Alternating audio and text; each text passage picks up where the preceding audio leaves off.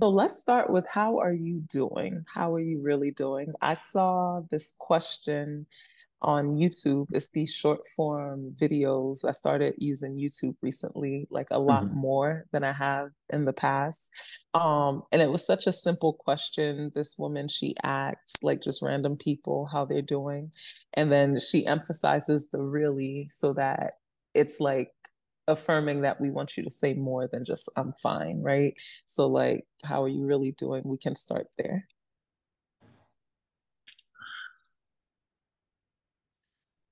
I'm in a I'm in a balanced space of very proud and understanding what I've done and the sacrifices I've made to be where I'm at mentally, spiritually, and emotionally. But I still understand what is required of me with my anointment to get to what God has in store for me. And I take on that assignment with pride and look forward to the ambition and the fortitude that I'm going to have to develop to get there.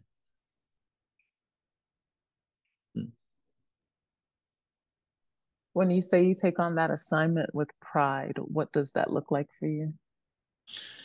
It looks like understanding that is one of the quotes I like a lot is like when there's too much on your plate, the objective was to eat, then I can't necessarily be upset about it. To me, more to use that analogy is more of me understanding what am I supposed to digest at certain periods of times and understanding like, yo, certain things don't have to be left in the Tupperware and that's leftovers, but certain things I Mm, need right now to get through the season that I'm in or the energy that I might need from this particular food to get through this part.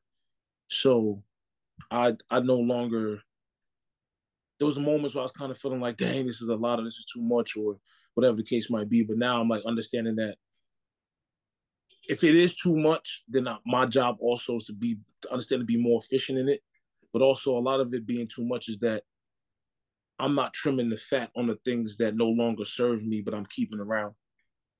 Because this next step of this journey is kind of like what needs to be here is what needs to be here. The other extra stuff is gonna feel like 10 times what the weight is because trying to go from like good to great and great to phenomenal legendary is these small little windows and the small percentages and there's certain things like small like Nip said like circle gets small everything can go and everybody can go and mm, I understand that more than ever and I learned like saying no or not bringing people with you has nothing to do with ego or pride or even your heart or love. It has more to do with like the like execution. The job is to execute and if this is not a part of the execution, right, wrong, or indifferent, then it can't go.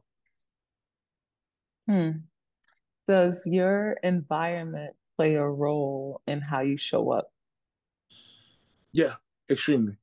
Um, I think I was on my masseuse spot, and she had a book on feng shui, and like I've always heard people say you got to feng shui home, you got to feng shui this, but then as I actually started to read it and listen to it, and like one thing that it talked about a lot was like in certain cultures they don't have anything under their bed because sleeping energy and what it is like the flow of how your mind is and your body flows that there should be certain things in your house that move a certain way and I say this as my house is cluttered as hell right now and I'm not following the principles but it's like my environment mentally eternally it all plays a factor like when my room feels cluttered or my house feels cluttered my mind 9 to 10 feels cluttered. Like when I'm outside and I feel certain energy in the Bronx or even on the train, like 9 10 out of 10, it's like I'm feeling a certain way. So I feel like everything's a reflection. Cause I've Yeah. walked on the same streets and been sad and been happy and it's been the same street. So I gotta factor in like what is kind of the source of those emotions. Hmm. So for the record, are you still based in the Bronx? Yeah, I'm still based in the Bronx. You know what I'm saying? Uptown, 2 and 5, that's what we at.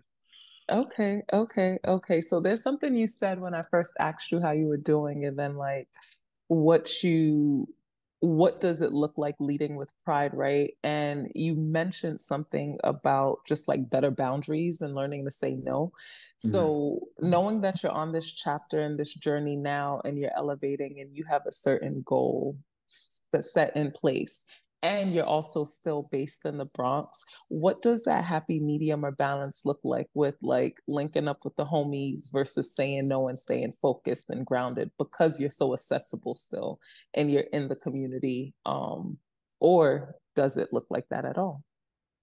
Well, recently I've learned and seen that a lot of my link ups and the people that I'm around are still a part of the process. Like Mm, there's very few times that it's like yo, I'm just gonna link up somewhere and we're not doing anything. Like, mm-hmm, and even when I get around the bros and we sitting down, eventually it turns into like a debriefing, or it turns into a consulting session, or it turns into a workout, or it turns into something that's helping like mentally, spiritually, emotionally. So I think at this age, I've set my life up where it's like all the like just the leisure time is still somewhat productive, and the people that I've naturally surround myself with move and operate the same way. But I'll say recently I've said no to a lot more things simply because like I think I wrote it down, like not enough has been done to stop having fun. Like, you know what I'm saying? To stop doing or enjoying what I'm doing. Like I mm-hmm, can't let go of so like how many times I'm gonna go to this party? Like how many times I'm gonna go to that spot? Like I'm like now I'm going to these spots at the same spot. And there's like it may be different DJs, maybe different, but it's like there's only but so many like situations you could go to in New York. And mm, the question now becomes is like, and also, am I the person that I want to be when I show up to these spots? Like, mm, like when I walk in these spots, it should be like, yo, you know what? I need to see that person, have this conversation. Like when you're doing certain work by yourself, when you show up to these spaces, even though you're having fun, it also becomes business because now you get to like break bread, have fun, and vibe with people that you know what they're gonna email you tomorrow now, or they're gonna call you tomorrow. You always on the radar, but it's New York. Everybody's on somebody's radar. But sometimes you mm, get to see them again, it gives a different feel. But that's how you tell. Like when you go back outside, you can tell if you're doing your work because mm. you see the look in people's eyes when they see you, or you see the yo. Matter of fact, I was been or yo that was fire. Like because not everybody gonna always comment or like or tell you exactly how like what you did. Like a lot of people when they see you, they let you know what's going on. So I think yeah, it's important to understand when to be quiet and do the work, but also when to go outside and not just like have fun, but to like they call like a market research sometimes to see like where you at. Like has some of the Yeah. stuff you done hit home and people like see it and register towards it. Do you feel like the work that you've done hit home for you in the Bronx? Yeah, Yeah. yeah. I feel like, and I feel like I felt that waste. I feel that so much more outside of the Bronx. Not in the sense that I don't feel like I feel like my community love me, and that's one thing that I had to realize that it's not common amongst everybody, and I had to like cherish that a little bit more. Like two things, like because I got the Bronx poet like in my bio. Like when I'm in the Bronx, people say it's cool, but then like when I'm somewhere in Cali and they're like the Bronx poet, like when just hearing the Bronx somewhere else just It brings joy. hits different. Yeah, it just hits Mm, different, you know. And then people like, oh, you from the Bronx, like that. I think that's important to me. But also in our area, like not even just that. Like when I go to the bank and people's like, y'all seen you last night, or I'm at the spot and the yard men are like, oh, yo, poet, well, go on. Like that to me is like and I didn't realize much of it until I started bringing people to my environment and like even just women stopping by. They're like, yo, like your people really love you. And I was like, matter of fact, wow, they actually do. Like, and I kind of like, I guess I just assume that's just what comes with it. But not, you look around, like not everybody's community necessarily like feeds them and loves them or champions them like the way I feel like my community does for me. And I appreciate that, and it means a lot. I hold that close to my heart. that's love. That's love. I want to go back to like your physical spaces, right? And the feng Mm-hmm. shui. So right now we know your apartment is a little cluttered. Are you mentally cluttered? Yeah, I'm mentally cluttered, but I think it's funny you talking about the other day. I think I'm mentally cluttered because that's become a safe space, and I'm trying to learn not to be that. It's almost like even when I have clarity, I put things in front of it just because I'm used to it, Mm, and I'm learning to stop doing that. Like I constantly ask myself, all right, what's next? What do you got to do? But it's like, I know what I have to do. And I think that's a part of like just being like a big man and grown. It's like, you know what you have to do. Now the question is, are you going to put yourself in a position to do it? I had to tell myself the other day, like, when I was younger, procrastination was like having the time to do something and not getting it done. But now, as I'm older, procrastination is not setting aside the time to do it, because we all like adulting. We got 24 hours, like stuff. Your day could be filled up. Your week, a month could go by like this. So Yeah. if you just sit back and wait for the free time to get something done, like we're not in a position where it's going to get done. Like I have to set aside the time to make sure it gets done, and that's just how I see it. Mm. What are some of the physical places you go in your community or in the Bronx to help you declutter your mind and tap in? Well, recently I've been going to the like go to Sun Life for 226. It's a Aito roster spot that I go. Like they soups be helping me. Like they have certain things that just kind of cleanse my mind. Um, I've been enjoying like just walking around the block sometimes, just like going outside and just walk around the block. But I'm trying to like going to parks has been fun. Like going back outside and playing basketball has been fun too. Like just even like going to Co-op City and playing basketball, you just hearing like the young kids talking about like I feel like for too long, I had left my headphones somewhere and I was tight, but it was probably like the a blessing because I got to finally hear the streets again. Like hear people talking about, like hear what's going on. Some people view that as chaos, and there's times I view that as chaos, but when I'm not in a good space. But if I'm in a like, if I know I'm like sure within myself, like Nipsey talked about this too, is like, do you want to be in war with the water or war with yourself? And I feel like most of the time that I have a problem with the Bronx is when I'm at a war with myself and in the world. But when I'm at peace with myself, I can understand the chaos that's taking place in the city and the borough at times, and it becomes poetry in motion, and it becomes something of like of beauty to a certain extent. Um, yeah, I think somewhat is beautiful because we see how New York is being gentrified, and I tell people all the time, like the Bronx is the last bit of that essence of New York that we've all grew up on and all loved. And like the other day, like I just came from this like we had this beautiful video shoot, like everything was amazing. We chilling, had a good time, like did some amazing dope stuff. We went to the brunch spot, you know what I'm saying? Had a good time.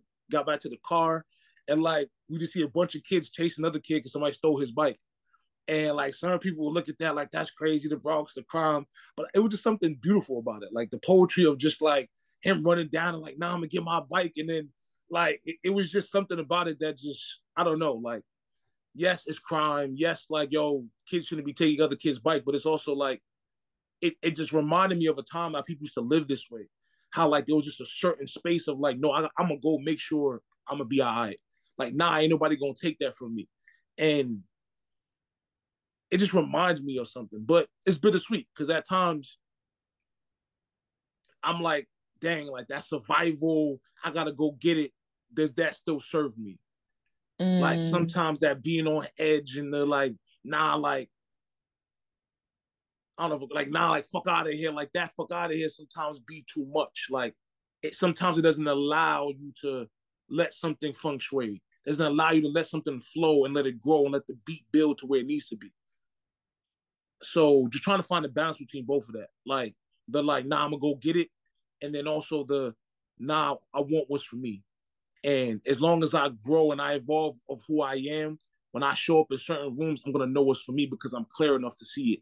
Instead of like, I don't care what's for me or what's not, I'm gonna go get mine. And go getting mine and what God has in store for you, I think, is a distance. One is flesh, other one is spiritual. And I've learned like the flesh can only take me but so far. okay.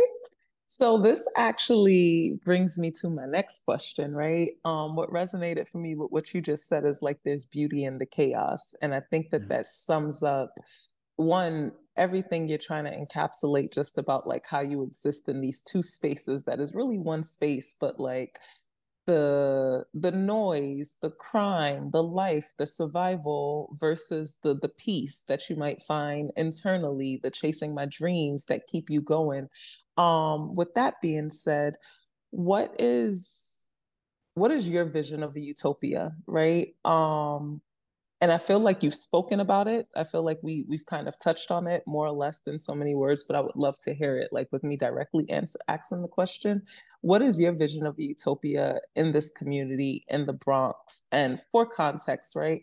I think what you said really sums up what a utopia is like that beauty in the chaos, that idealistic place, whether it's in your mind, whether it's physical, but that perfect, that, and I put that in quotes, you can't see me because I'm off camera, but that perfect place that is just like so otherworldly, that is so, it has everything you need, whether it's the greenery, the open air. Does that exist for you, whether it's figuratively or literally? And if it does, what's that vision of your utopia when you think about home and just like how you show up as you work towards what you're working towards? Yes, it exists, but I feel like it also constantly keeps on changing as I learn to know the things that I really want, or the things that I've earned to want.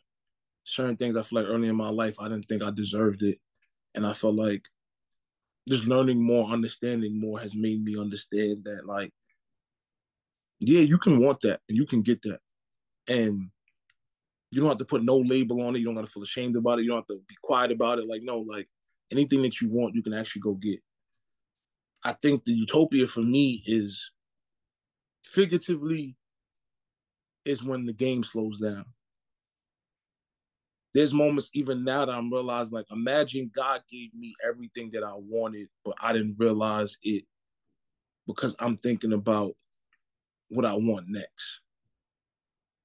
And right now, it feels like a utopia because people tell me stories about stuff, and I was like, wow, that did happen. But if somebody told me the story, I would be ecstatic. But when you're in it, you're just like, yeah, yeah. And the utopia to me is the mindset of like, no, this is it. Like, this is beautiful. Like, this is the Bronx. This is life. And like I'm saying, like, I'm in the same spaces, but I have a different mindset. And now I'm loving it. Like, some of these blocks or some of these places, like, I've walked, like, recently I've walked in stores or been around. Like, I just feel like life works in the cycles. Like, I've been seeing a lot of things and running into people from high school, middle school, and I'm just seeing where they're at. And I'm just like thinking about, wow. And I see the lessons and I see the feelings. And it's like, the utopia is the mindset of like abundance. Like, yo, everything this borough, everything God has given you, everything you have right now is everything that you need. And if you're able to see the beauty and the gems in it, like you can cultivate that to accomplish anything you want in this world. And that's just kind of how I've been able to see it. And I think that's the, yeah. And I'll say physically, it's like, as much as I've been wanting to leave the Bronx and get out of the Bronx, every time I try to go, it just doesn't. And also, like, these other places, I think changing my zip code isn't going to be the only thing that I need to get to like the mindset or the feeling that I think it would. Like, sometimes I've seen people move, and I do feel like environment does help, but also I feel like internally the environment has to be fixed just as well as the external. And utopia to me is that mindset. It's the mindset of like, yo, everything that you need, you have right now. And it's your Mm. job to see the beauty in that, and cultivate that and grow that to achieve and get whatever that you feel like you've earned to want, or whatever you feel like is yours. And not from a forceful standpoint, but also from an assertive standpoint of like understanding who you are and what's for you, if that makes sense. It does. It makes Yeah. sense. You dropped a few gems in here just now. I try to capture some quotes, but thankfully this is recorded so that we can go back. Um, the utopia is a mindset of abundance. The utopia is what's happening internally, not externally. I'm just repeating some of the things that landed for me. The utopia is when the game slows down. It's when people are able to tell you stories like that happen, but because you're in it, you don't even realize that it's actually happening. So it feels like you're not really in it.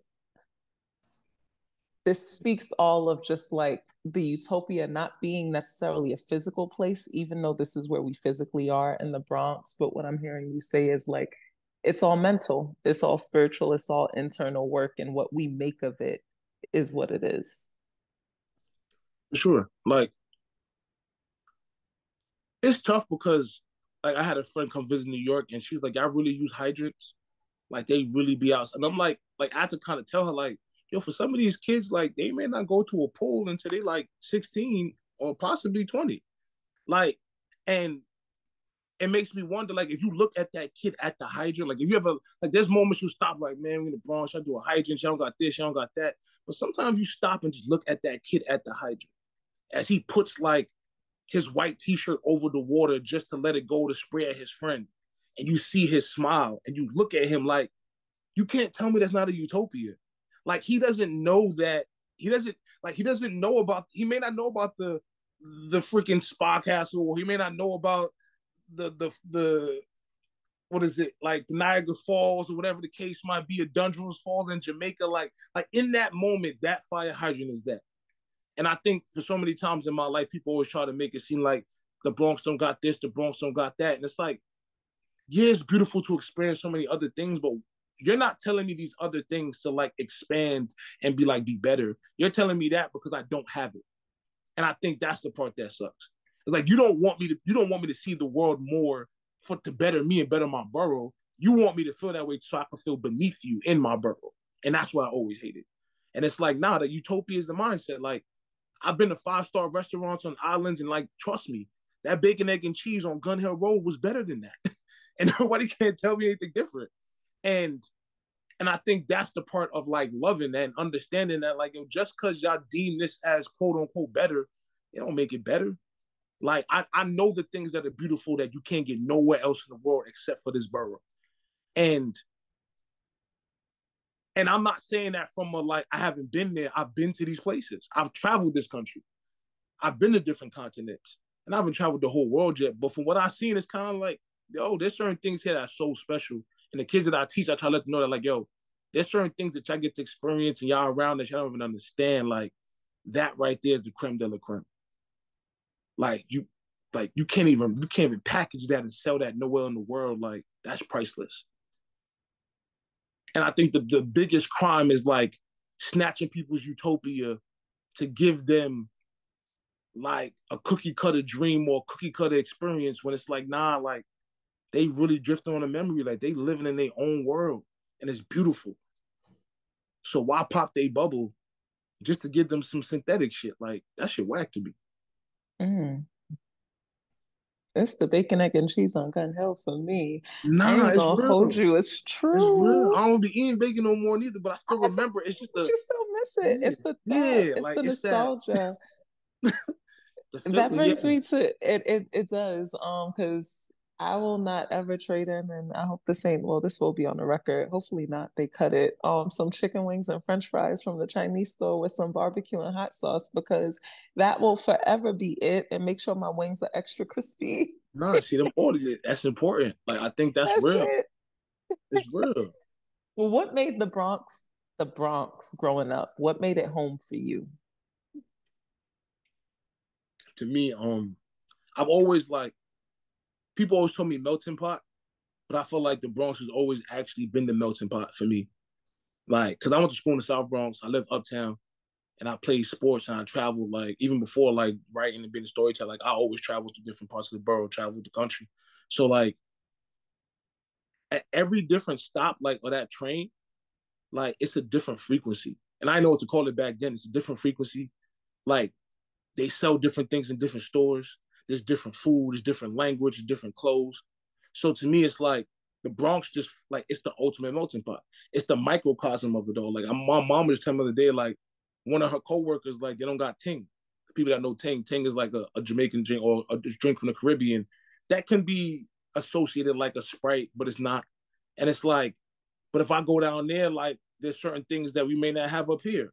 So what makes the Bronx to me so beautiful is that these are all pit stops, or like, yeah, they're all pit stops of so many different countries and islands all in one. And it's like, even if I never been there, I can feel the culture of it at times.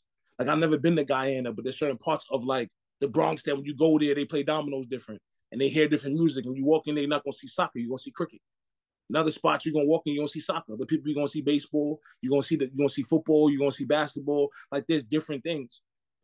Like there are probably 10 different old men in the Bronx that speak a different language that's probably on the corner playing dominoes right now. And every one of their experiences is true. And they're all in the Bronx. And I feel like that's what makes the Bronx. Is acknowledging that every part of their perspective is a Bronx perspective. And too many times I feel like we try to like disown each. Like for some people, like the whole argument of Graham, like for some people it's curry chicken, for other people it's chicken curry, and that's just what it is. Like, and that's okay. That's real. So it's all about just the lens. Yeah, it's the lens. It's most definitely the lens. And when you're in it, you can't see it.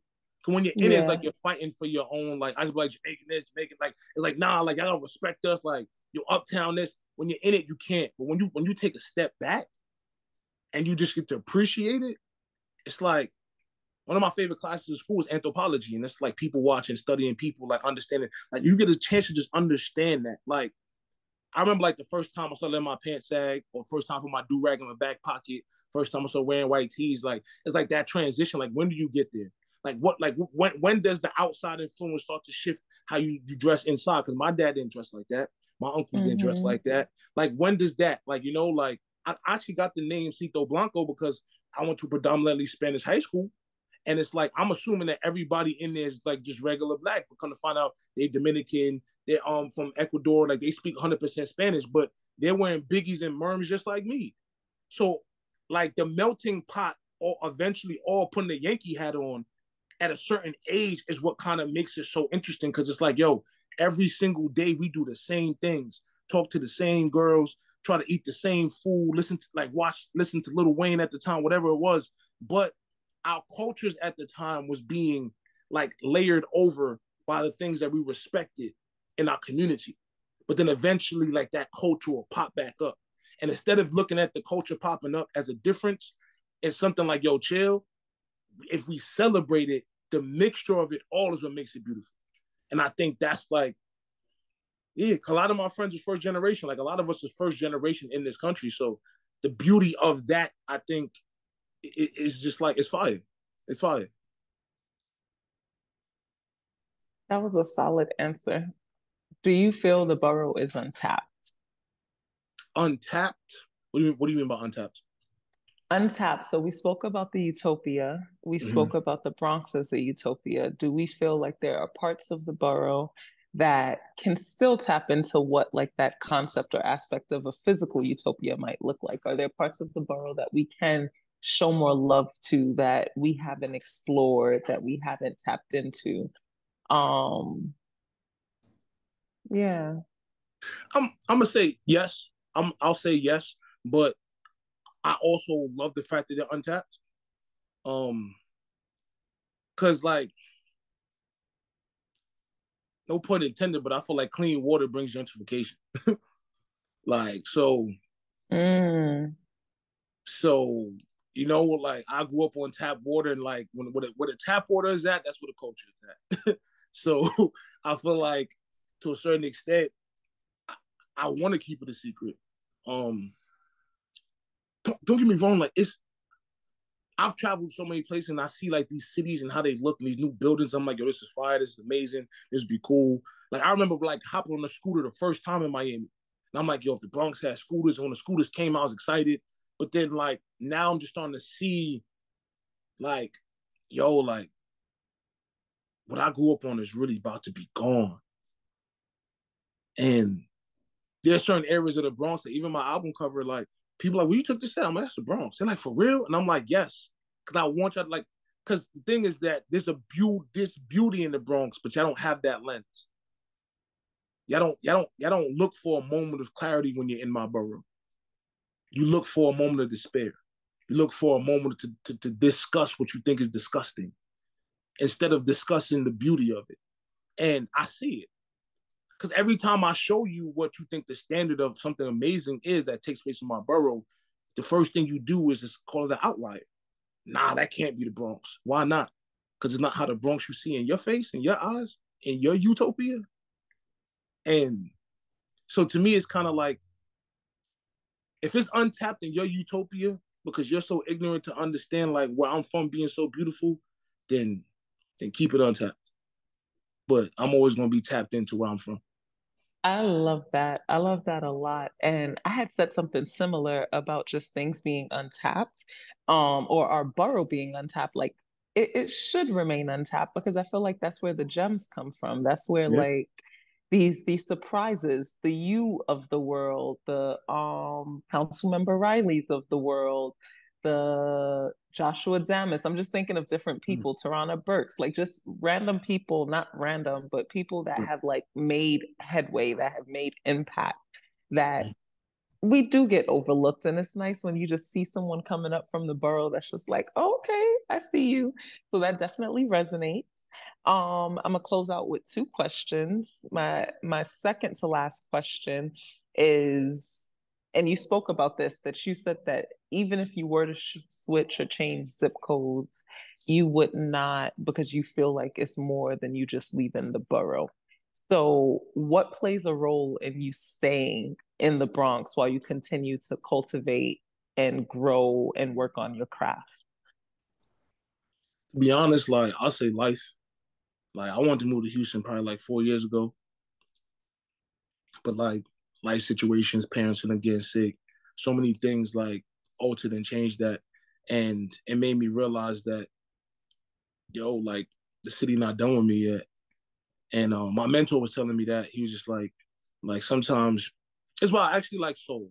My mentor was telling me that about watching the movie Soul on Disney, and it kind of like opened my eyes where it's like so many times we want to do all these amazing different things, and we're trying to like get on and be here and do that, and we're not realizing that our actual purpose might be to stay here and help the next generation. Or like in a movie, he's trying to be on and be torn everywhere, but his real job was to help the kids, and that opened my eyes. And honestly, wow, subconsciously thinking about it is like after that movie, I ended up getting a writing workshop, and I started being in the kids. I started being in the schools, and I was at graduation day. We was talking off camera, and it's like I walk on stage, and these kids giving me like a standing ovation. I'm just kind of like, all I did was listen to y'all, and by y'all listening to me, y'all was able to like take the words that I was inside, because the program is like words that write you. Because like sometimes you write words and sometimes words write you, and they just allowed that to just like spill out on paper. So I just feel like we got to just get to this space of just understanding what it all means and what we all have to say. Because like all of our 2 cents matters to a certain extent. If you still have sense. I like that plug. Okay, my last question for you, and not really because I realize that not everybody might not know who you are, so I'll close Mm-hmm. out with that. But the next question, if you could write a love letter to the Bronx, which you will be writing, we're gonna ask you to a handwritten love letter. Okay. What would it say?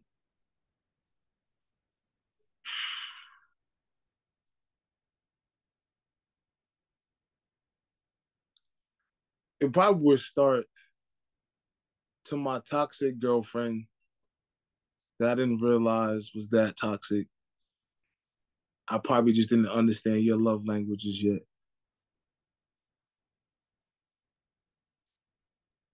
The way I that you, love that. yeah, like I feel like to me, like that's Keep really going, just keep the going. I didn't no, mean to no, interrupt. like no, no, no. It's like the way that I had to leave you to see the beauty in you that